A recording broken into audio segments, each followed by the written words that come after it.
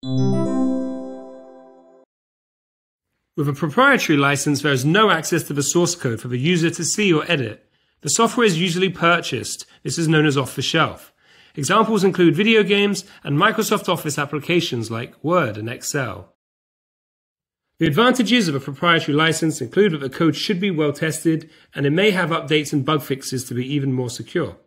The company can be held to account if it does not perform as listed in the terms and conditions upon purchase. Also, most developers will provide some sort of help and support. Finally, developers can sell licenses, generating profit from their work. The disadvantages of a proprietary license include that users must rely on the developer to provide updates and fix issues. This might be infrequent or stop completely. It is often not free. Users must pay the developer who owns the copyright for a license to use the software.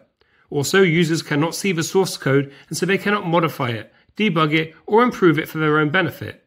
Finally, developers miss out on community contributions that can improve the code or remove errors.